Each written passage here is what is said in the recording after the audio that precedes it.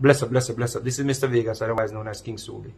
Now, I've been wanting to speak on this issue for the past few days, but I chose to gather more information so I could speak on the matter in a more cogent manner. But before I do so, I would like to ask a question. Am I to believe that death or going to prison is the only way a woman can escape abuse in Jamaica? Now, many of you may have seen a video circulating where a man is seen in the video beating a woman mercilessly. At one point, the man even used a stool to inflict blows on the woman. It is alleged that this man is a member of parliament for Westmoreland, and he is a representative of the Jamaica Labour Party. According to the police report, he was not charged with what we saw with a crime because the woman failed to continue with the matter. Now we have to ask ourselves the questions. Why she did not want to continue with the matter? Was it out of fear? Or are women just fed up or have lost faith in the justice system? Am I to accept that our society is so morally decayed that a bishop for a church, Bishop O'Neill Christopher Russell, would make a statement like, why should he resign? I don't like the fact that he put his hand on a woman. It's wrong, but he was elected by the people and will not resign.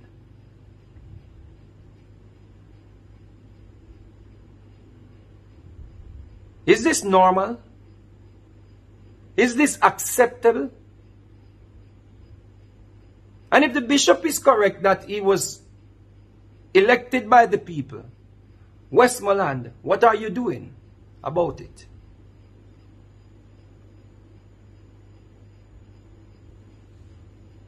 You see, many of our women may be afraid to come forward or to further the matter because they have tried so many times to get help, but the system has failed them. I saw a report in the Jamaica Gleaner, and something caught my eyes in the report. The person, the female that the Gleaner interviewed, she said, even after restraining order, the man is still treating her the same way. Some of the comments under the post is indeed sad. Nikisha said, listen, this is a problem that Jamaican justice system need to fix immediately. You go to the station to report stalking obsession and some police not even take your statement, much less talk to the perpetrator. I went to do a protection order and the gentleman at the court didn't even file it because according to him, baby mother and father can't leave. And him think we gonna make up. I go station every other day and they did nothing until I was stabbed 6 times. Janetta said, I can relate to the story too. I was even attacked and beaten up after all of this. Restraining order, police report, court multiple times for him breaching the protection order. Judge personally saw him following me one day after court.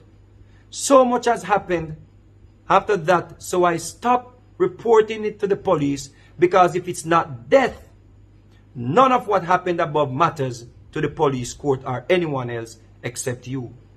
Another person said, I am going through a similar ordeal with someone who I was not even in a relationship with. He has made several threats against me, invaded my home, and damaged 2-bedroom windows. The last time I took him before the courts, he was declared schizophrenic. He proudly boasts about it and continues to make threats against me. Now, Mr. Andrew Holness, you were elected by the people in a landslide victory. And you have the votes that can make changes to the justice system to protect our women.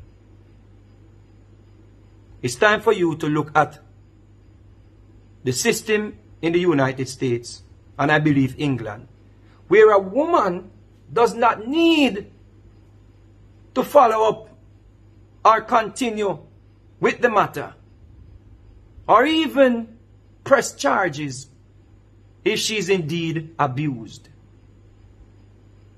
If an investigation is done, or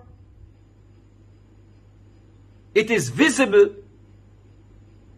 by doctors or trained people that she was abused, she should not be left out there to be killed because she did not follow up.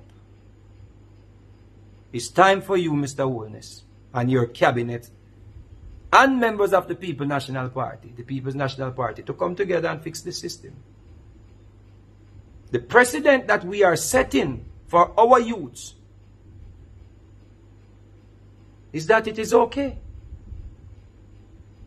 When someone of such stature, if it is indeed a member of parliament, gets away with this,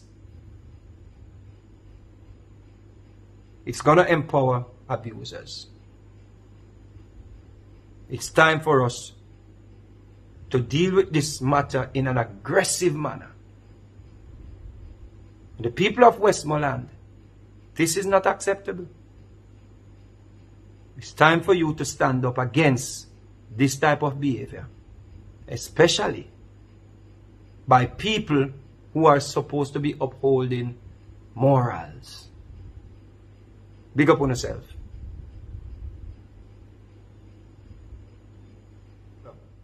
Ladies, I know sometimes you put out your best and you look your best out there, but many of you are in prison. Many of you are dying on the inside. You're my sister for life. And I want to big up my brothers who know that this type of behavior is not acceptable. So one love, I could do better. And I could see some more outrage against these types of behavior.